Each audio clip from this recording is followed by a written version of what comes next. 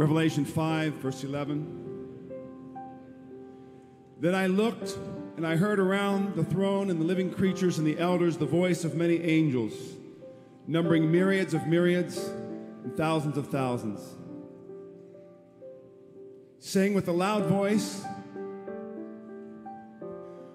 "Worthy is the Lamb who was slain to receive power and wealth and wisdom and might and honor and glory and blessing."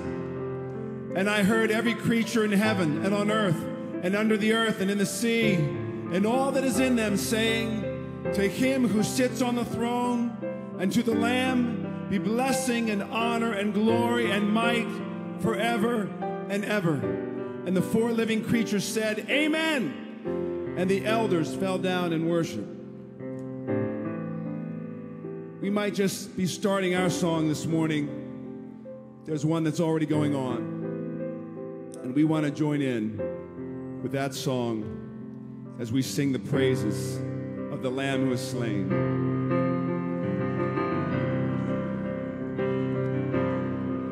Come thou fount of every blessing, to my heart to sing thy grace, streams of mercy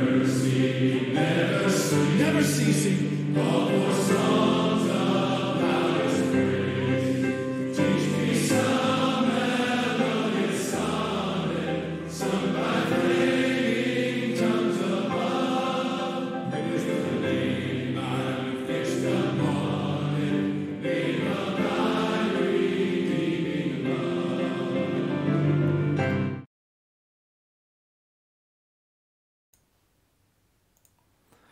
Well, good afternoon. Welcome to another daily devotion, number 65. Welcome to another week of daily devotions. I hope you had a great weekend. Hope you enjoyed your church on Sunday, that you enjoyed going and meeting with the people of God.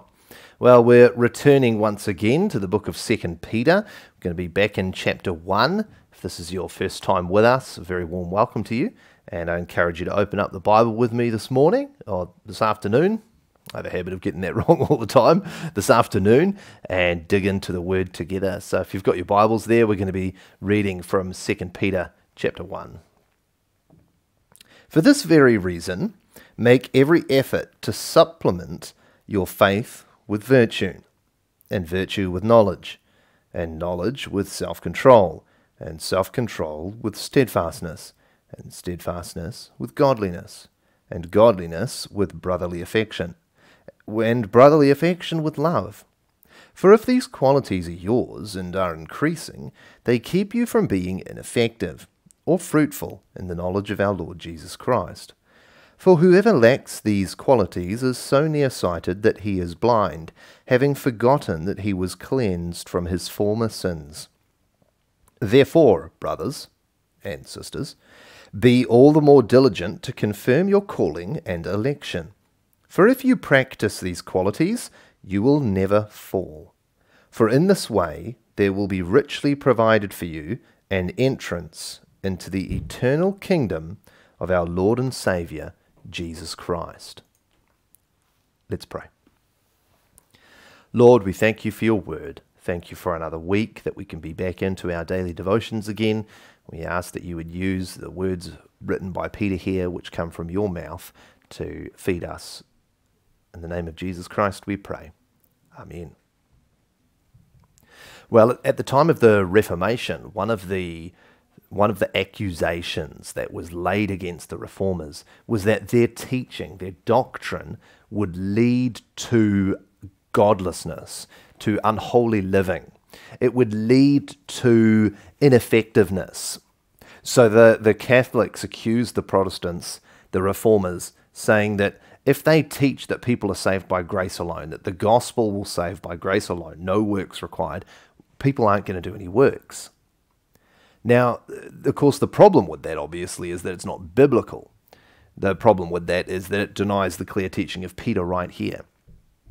And you see, the teaching of Peter here leads directly on, funnily enough, from the last two verses we looked at, verse 3 and 4, where if you remember at the end of last week, I know it's a long time ago, but back at verse 3 and 4, we saw that we had received this great gift, that God had granted us many things, and that he had granted us his divine power and knowledge and a calling to excellence and glory and promises and partaking in divine nature and being escaping from the world and all this stuff. And it was just amazing, this huge picture of the stuff that God was giving us through his kindness and love and mercy. And now, I said to you last week that after that, Peter would lead into what we have to do. And that's what he does just here. You see, the gospel, contrary to what the Catholics said to the Reformers, the gospel doesn't lead to ineffectiveness. The true gospel of Christ does not lead to ineffectiveness, does not lead to godlessness, does not lead to unfruitfulness, but rather the complete opposite. It leads to fruitfulness. It leads to profit. It leads to effectiveness. It leads to godliness and holiness.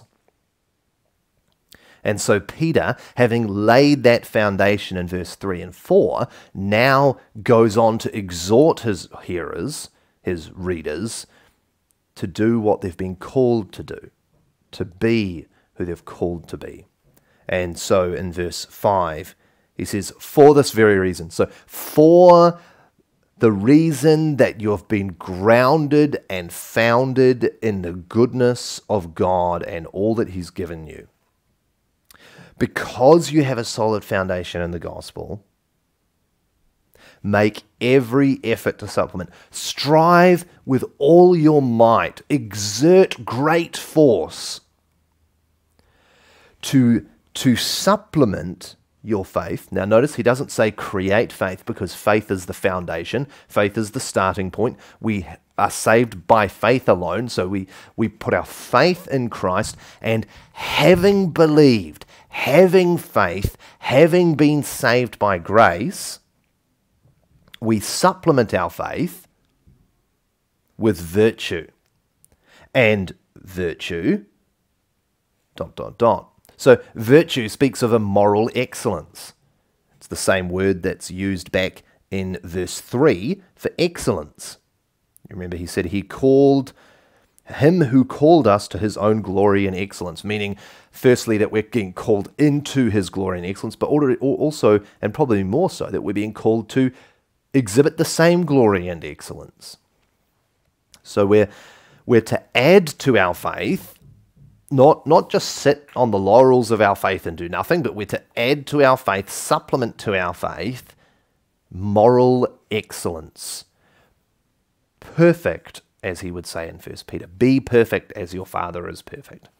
So we add virtue, and virtue with knowledge. And all of these interestingly connect together. You see, in order to have moral excellence, what do you need to know? Well, you need to know what's the excellent way. And how are you going to know the excellent way?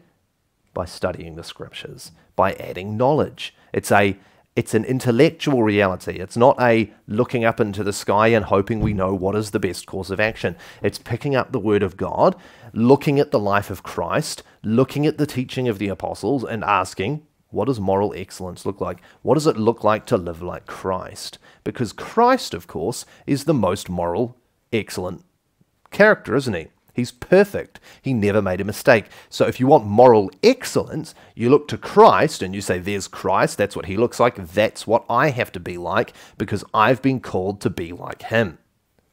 And so we put on virtue with knowledge, because we need that knowledge to put on the virtue.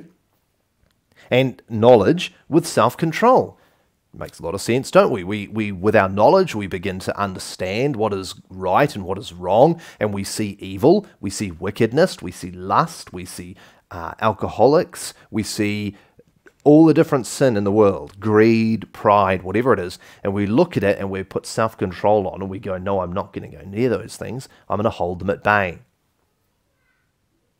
And in order to be morally excellent, we have to hold sin at bay, don't we? But in order to be morally excellent, adding that to our faith, we also need to be steadfast. So he says, and self-control with steadfastness. We need to endure.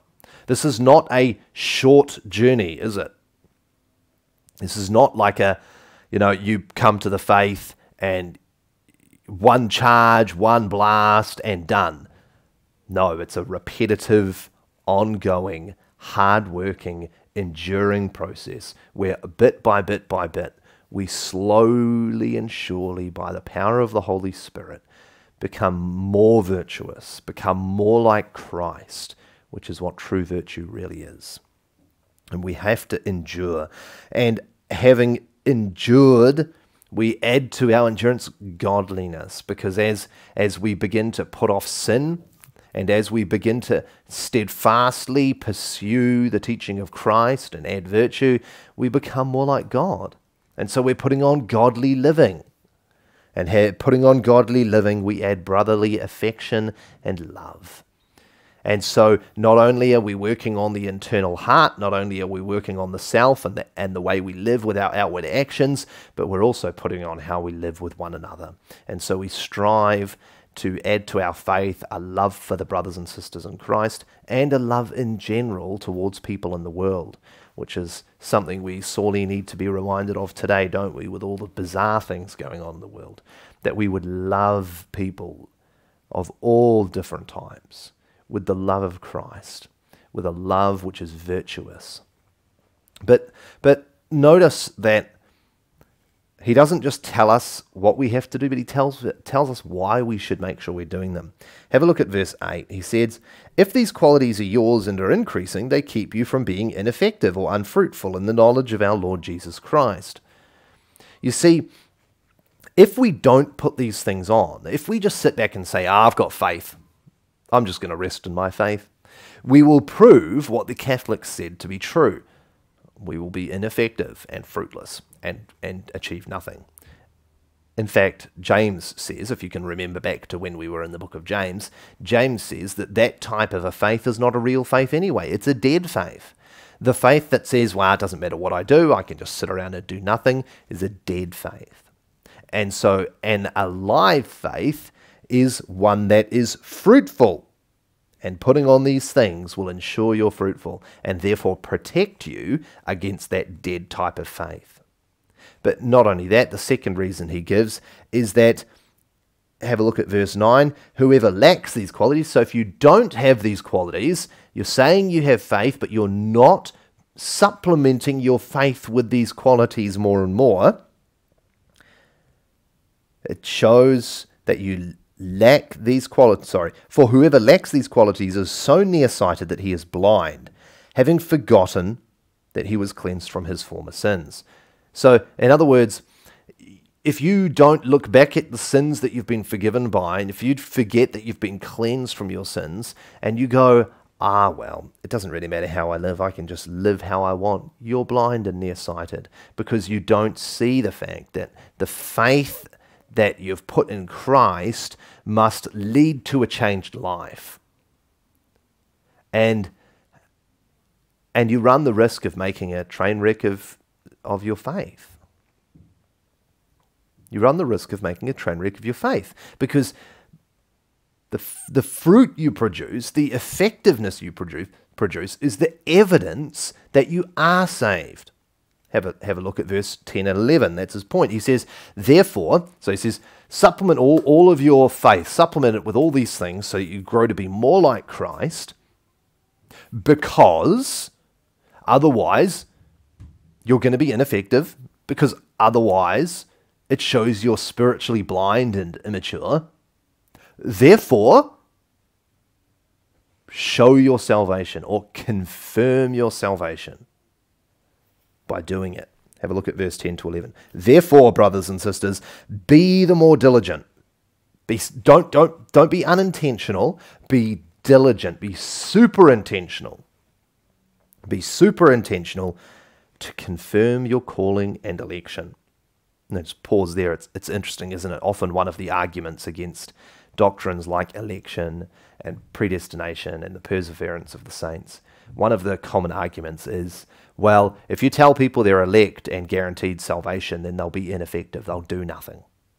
Well, Peter argues from the complete opposite direction, and he says, actually, if you're an elect child of God, and if you've been called out by God, then be diligent to prove that to be true. That's what he means by confirm. Prove it to be true. Like James says, I'll prove my faith by my works. You show me your faith without your works, because I know it's not true, and I'll show you my faith with my works. So, if you practice these qualities, you will never fall. For in this way there will be richly provided for you an entrance into the eternal kingdom of our Lord and Saviour Jesus Christ. And he loops back to the beginning, back to the foundation again. So he says, in the beginning he says, this is your foundation, everything you've been granted by God. Therefore, add virtues to it. Why? Because that way you're going to be effective. Therefore, prove your salvation by putting on virtues, by living the way that you should live if you're an elect child of God, because in doing that, you're going to give yourself assurance. You're going to show in yourself, in your action, in your life, that there is a kingdom that you're going to. Why? Well, if you live like the world, what are you showing? You're showing that you love the world. But if you live for Christ, and if you live like Christ, you're showing that you love Christ, aren't you? You're showing that you love Christ and you love his kingdom, and that you're longing for a better place. It's a little bit like the way the writer to the Hebrews talks about the men and women in the hall of faith, and he says that they looked forward. They didn't receive their promise in this life, but they looked forward longing for a better land to come, because they knew they were not citizens here, but citizens of a far better country. And so we too, longing for a far better country, being called out from this world, begin to put on these qualities. And in putting on these qualities, we give assurance to ourselves, a qualifiable assurance to ourselves that we are of Christ. It's not that these things earn us a place in the kingdom, but they show the fact that we have a place in the kingdom of God. And so the challenge for you and I is, how are you doing? How are we doing on this list? Just take the list of virtue. Would you describe your life as morally excellent?